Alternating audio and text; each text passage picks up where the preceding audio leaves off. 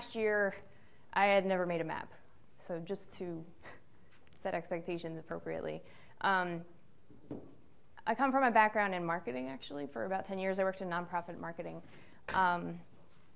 And last May, I wandered into an education tech hackathon, actually. Never been to a hackathon before. The extent of my code experience prior to that had been basically managing HTML emails for a few different nonprofits. Trying to think, probably Are you good? Thank you. So one of the things that got me into this was being both stubborn and naive. To give some background, when I showed up to this hackathon, I had no idea what I was going to do, but I had some experience doing design for marketing emails, some like light front-end WordPress customization. And it was a bunch of developers and myself, so I figured I would offer some design services for any team that needed it. And I turned out working on a visualization of the school district's budget in Philadelphia. It's a D3 sunburst diagram based on newly released school district budget data for the first time released in machine-readable format. But one of the interesting things about that exercise was that you know, the CSS background that I had from just doing basic web page design translated pretty easily once I understood of how it worked.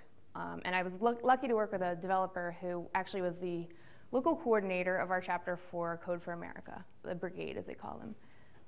And I ended up getting really fascinated with the amount of open data that we had available to us in Philadelphia. Philly was home to 2 of the first classes of Code for America fellows at the initiation of the program. And so our brigade is a little bit older, I think, on average than most cities. And so I started going to the meetups after that and became obsessed with the available open data that we have. I think in the first few months I got familiar with most of the 120 or so sets that were up on that portal. This is our local portal. Unusual for cities, usually they'll host their own portal. In Philadelphia, there's actually a third-party, sort of a neutral repository for all of the data. It houses all of the city data and is kept up to date with what has been released. And then there are also other civic organizations that release data as well into this portal. Excuse me. So I started going to these hack nights every week. And what I found was the thing that attracted me most was geographic data because it appealed to my visual side and I had experience doing design work.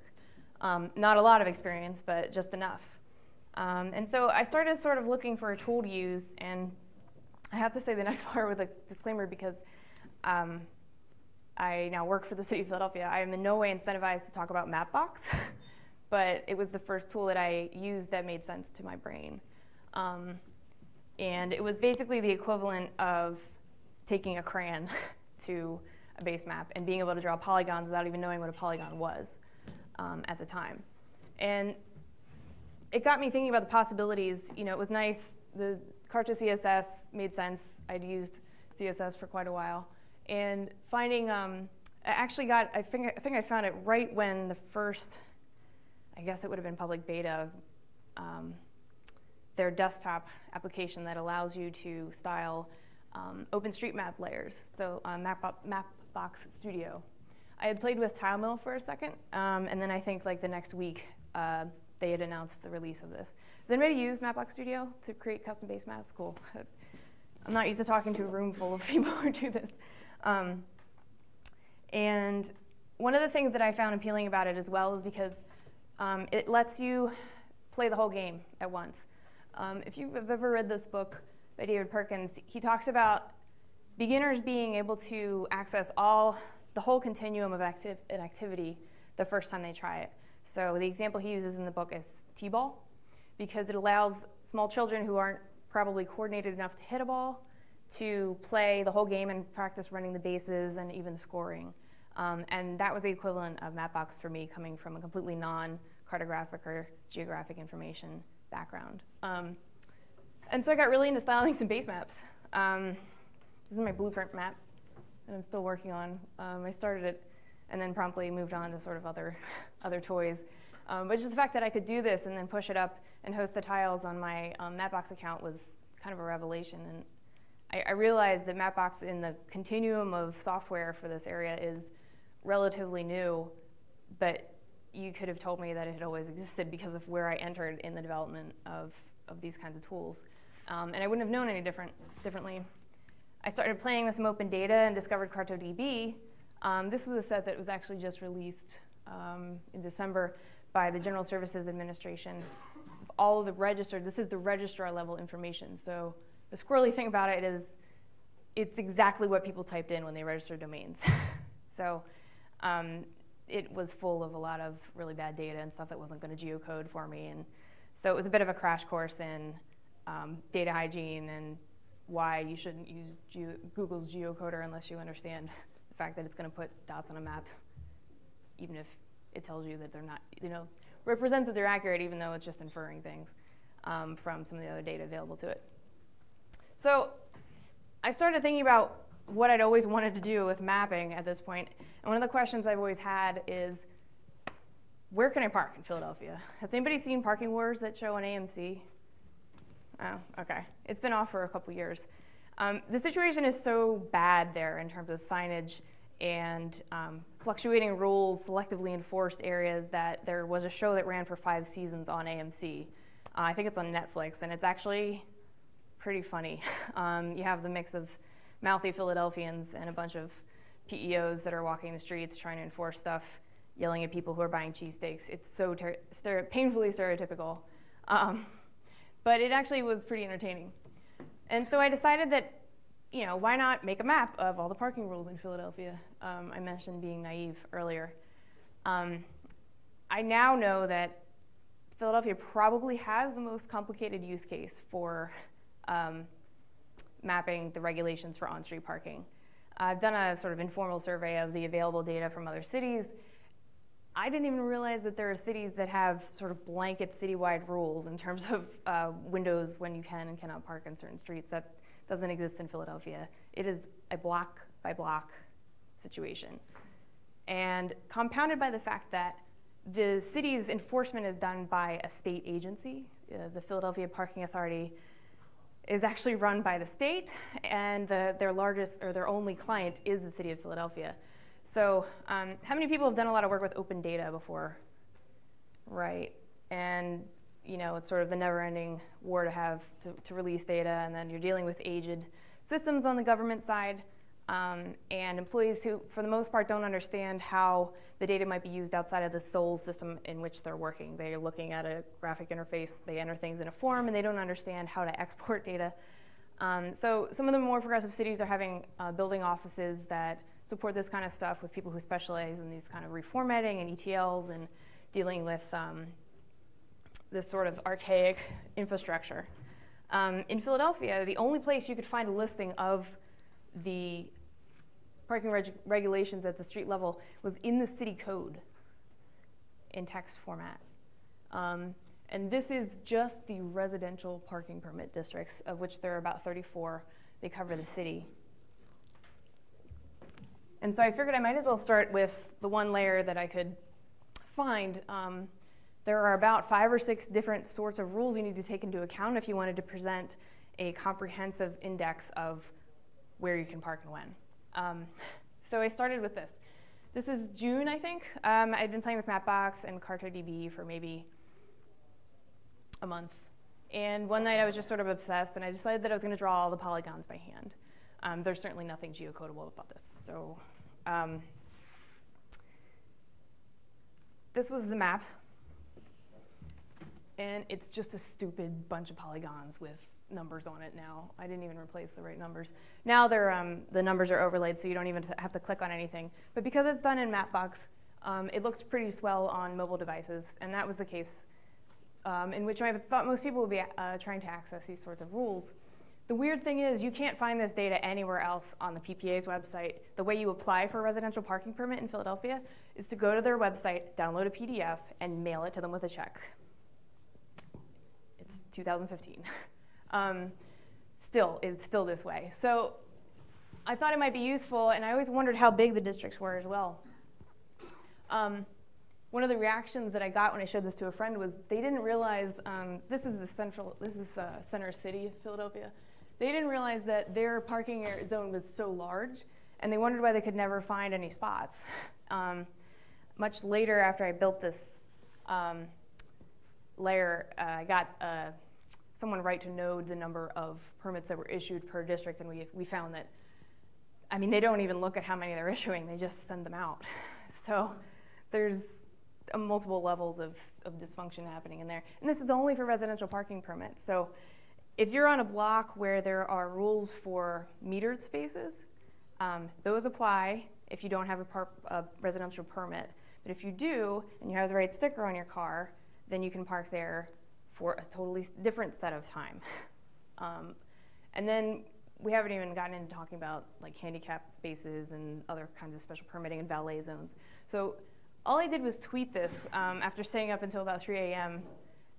Again, this was all really new, and I'd never done anything like it, and it was pretty empowering to be able to just put it on a map and send it to my mom, and she could use it on her phone.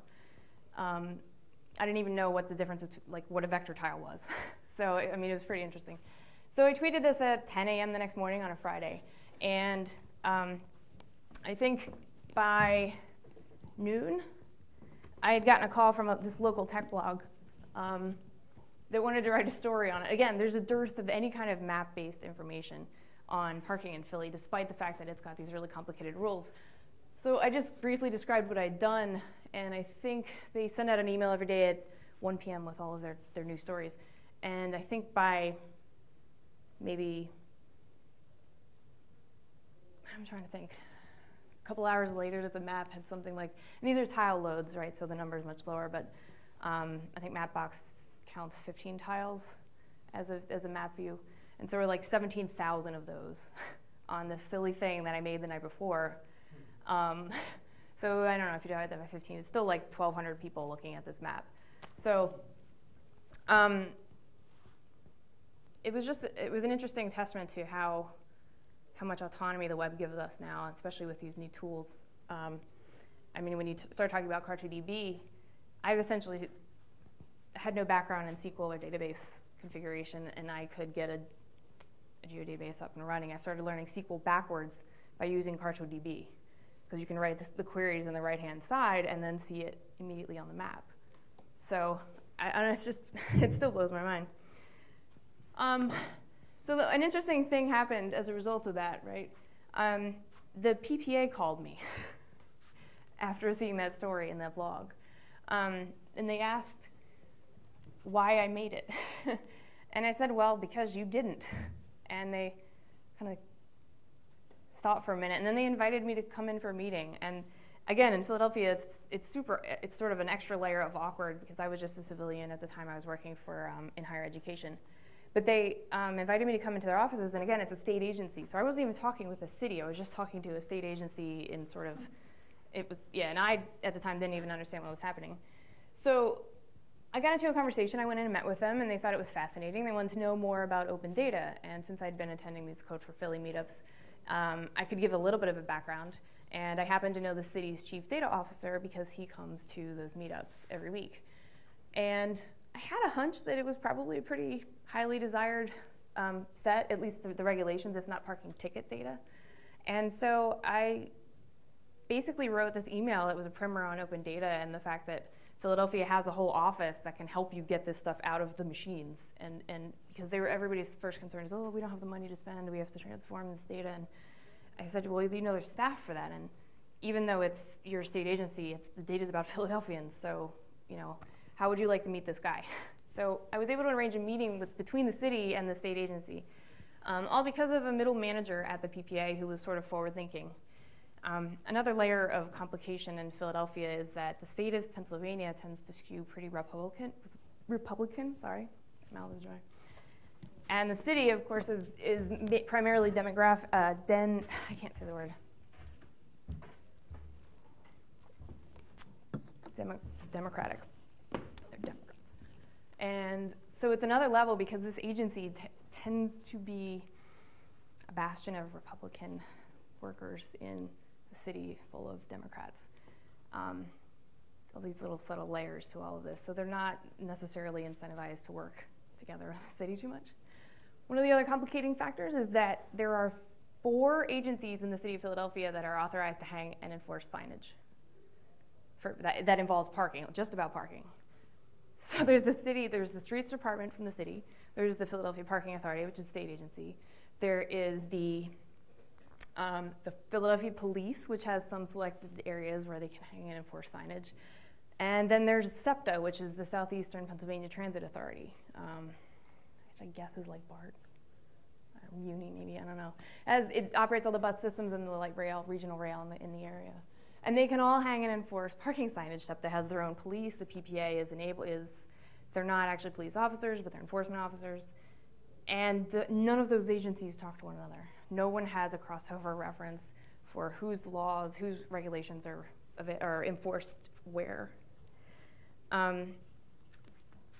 So we're used to this experience now. This is sort of going a little bit backwards, where we can get everything on our phone. I can go on my phone and a car will appear in front of me and take me somewhere. But we're using PDFs to apply for a parking permit that we have to do every single year.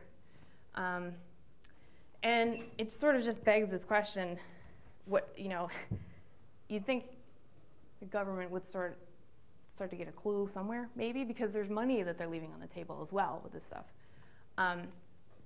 So after I met with the PPA and connected the city with this state agency, I think probably a month or 2 later, the city contacted me and said, well, we're opening up a new position in the Open Data Services Department.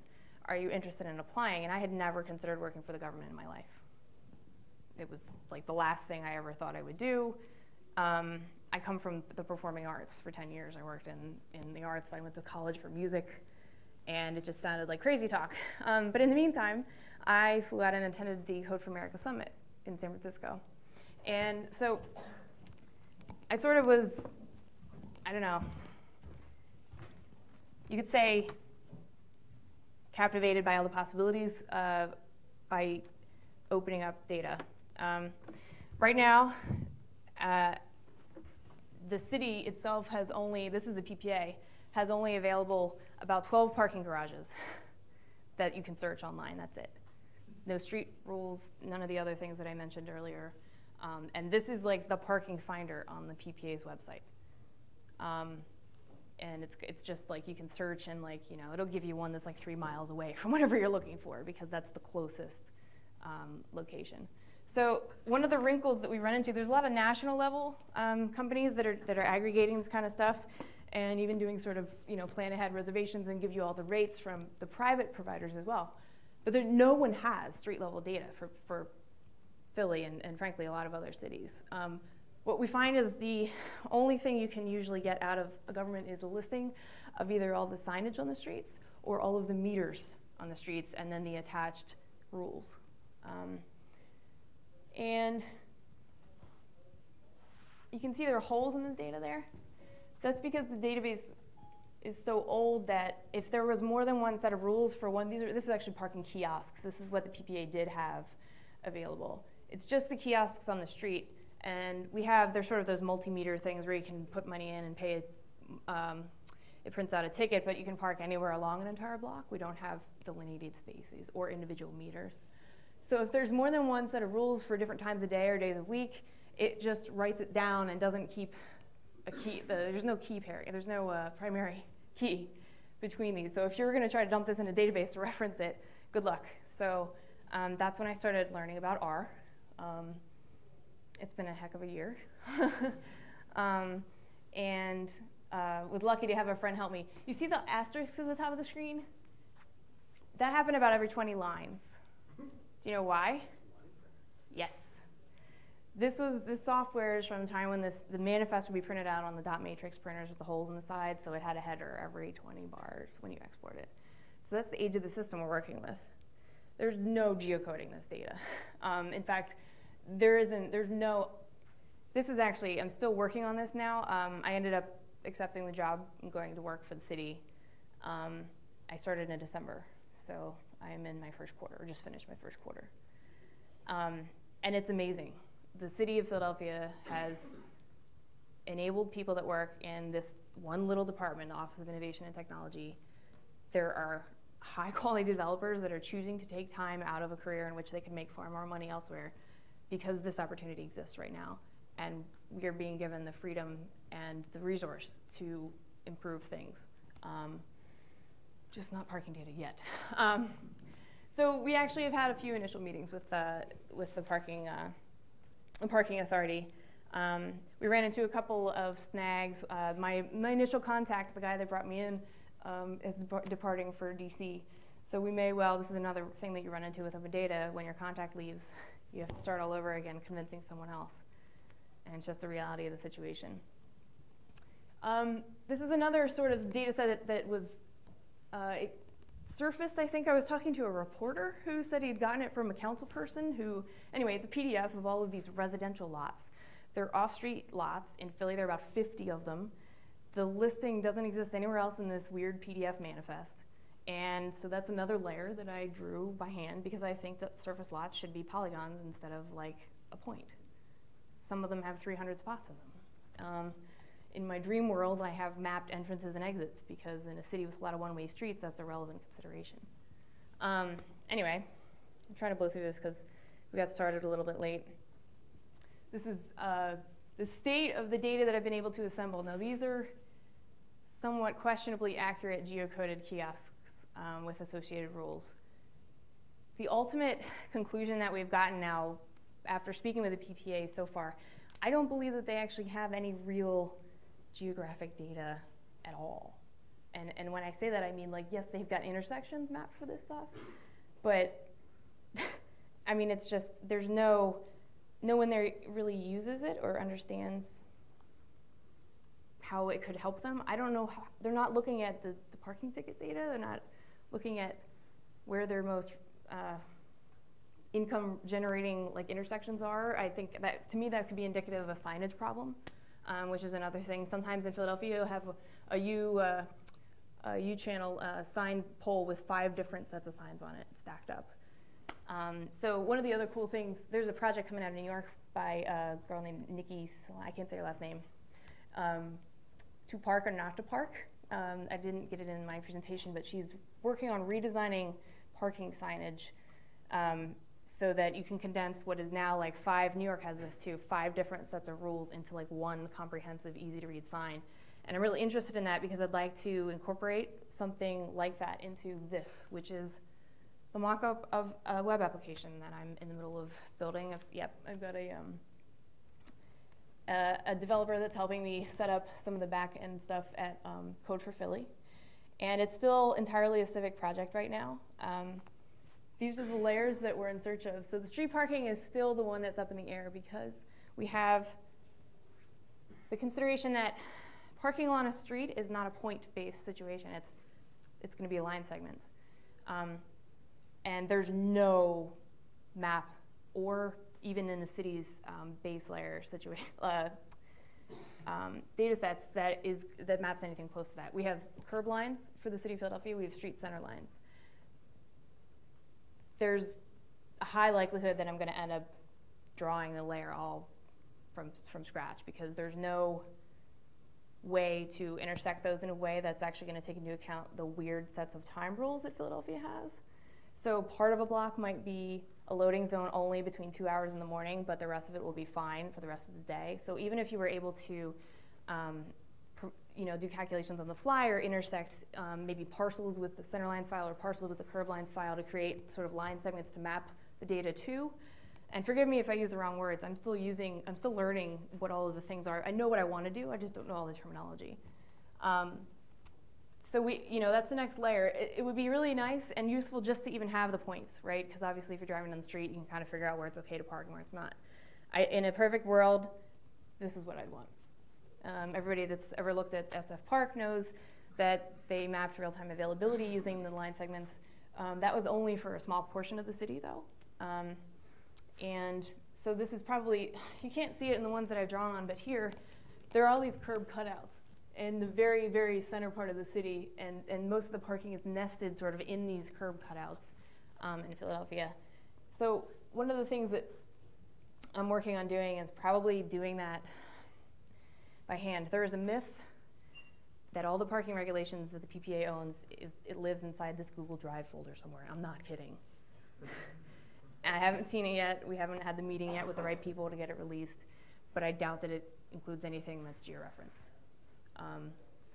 And so I want it to happen. I want to get it done, and it's probably faster to just build it, as crazy as that sounds.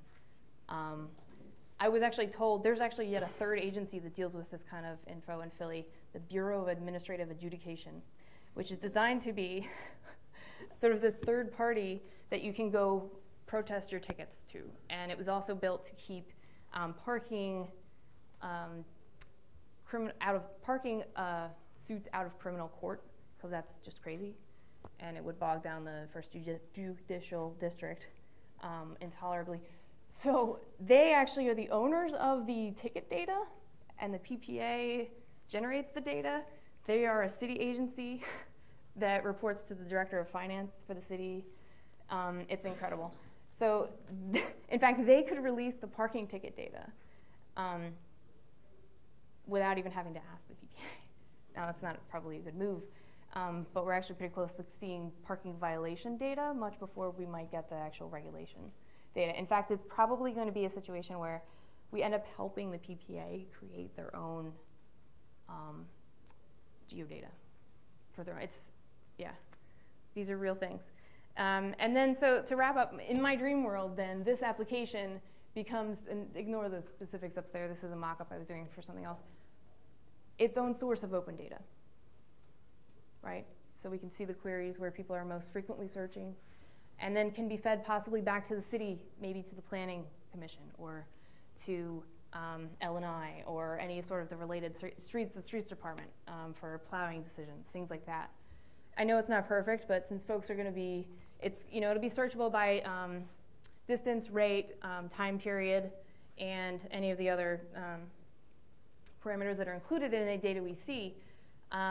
So, most folks on the web, on the browser on your phone, in order to get geolocated, you have to give permission. HTML5 requires you to say yes, it's okay. So we're going to have the location data for these queries.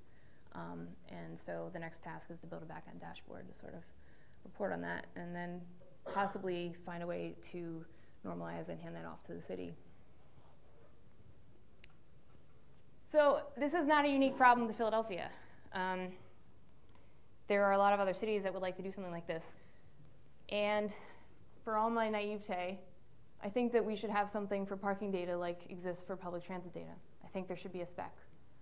So I'm proposing that we create a spec. It can be similar in format. If you're not familiar with GTFS, it's a standard that actually predates Google, but Google adopted in order to feed this data through when you search for how am I going to get into San Francisco on the BART tonight at 9 p.m. I think you should be able to search the same thing in Google, if you're looking.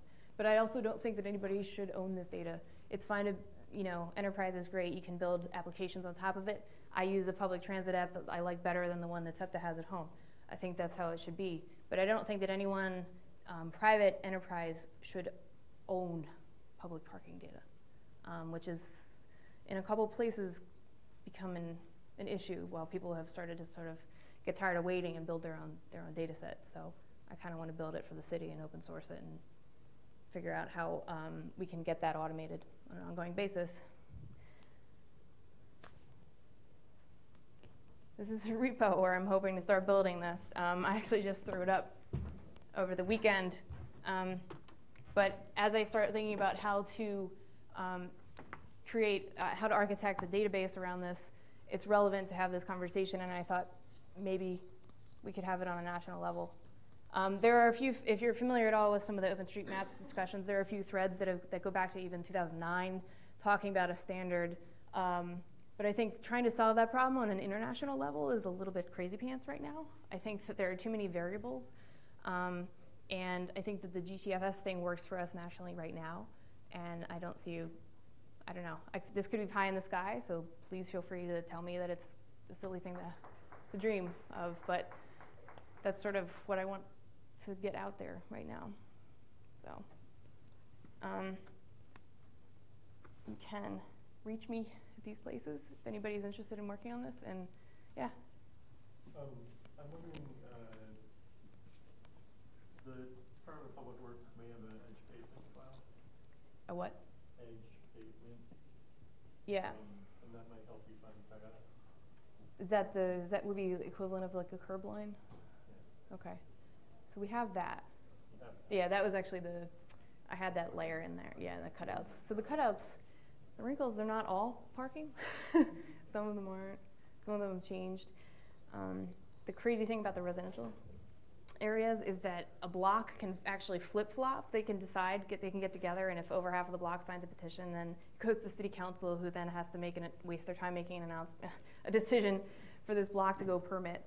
And then, you know, the next year, a new neighbor moves in and starts a petition that says, I don't want our block to be permit parking only, and it flips back and forth. So both the signage and the enforcement is insane. I didn't have time. I wanted to write up sort of all of the, not the exact regulations, but sort of all of the bizarre cases that I've come across.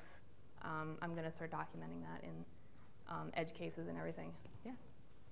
This almost seems like a joking question, but being from Philadelphia, Uh-huh. do you worry about enabling the PPA with data analytics tools in order to, you know, figure out what sort of, where their money spots are coming in, and you know, how they can sort of, you know, take action on us? I'm going to answer you with a story. So the PPA has handheld enforcement tool. It's like a PDA, and it's got a thermographic printer inside. And most of the models of these types of devices have an external battery pack that's belt mounted. And you can carry more than one battery to supply power to the device itself and then the printer separately. And in fact, they're interchangeable, so if I start running out, I can swap in a different battery. The system that the PPA uses has an all-in-one unit, and the battery is inside. And so you can only charge them on the dock. And PEO shifts are 8+ hours long. And the devices are enabled with GPS. However, because I don't want to sound very critical, but chose this particular device 6 years ago, they are not able to enable the GPS because it drains the battery more quickly than a shift would be over. So the parking violation data is open-ended text field entry. So they're not mapping anything right now. I mean, and if they are, they're doing it sort of anecdotally. So like I got a test set of parking violation data, and I had to geocode it myself. To add fun on top of that, they classify everything manually by sides of street, but they do it by cardinal direction. And some of them have very different senses of what cardinal direction are. Yeah. So hopefully you can read between the lines there in the short term. I am a public servant, therefore I can't. What? One more question. Yes. Does the city or the state actually go out to the beta parks and collect the money from it? Yeah. I mean, this agency is self-contained in Philadelphia. It's just the money goes to this. So there's no private company that does it that might have an asset management system that would know where they are? Xerox manages the violation data as it's passed off to the BAA, which is why they can release that data to us. It's just simply the database of the violations, and the output of that is like, I think they might have pick lists now for street names at least, so that, but the problem is we have a road called, it's a pretty big 4 to 6 lane highway that cuts across the city, JFK Boulevard. There were 5 permutations of that name in the database in the test set of 1,300 lines that I got. And that was just for FedEx delivery trucks for 1 month. Thank you. We got to cut off, I'm sorry, we got a late state start today.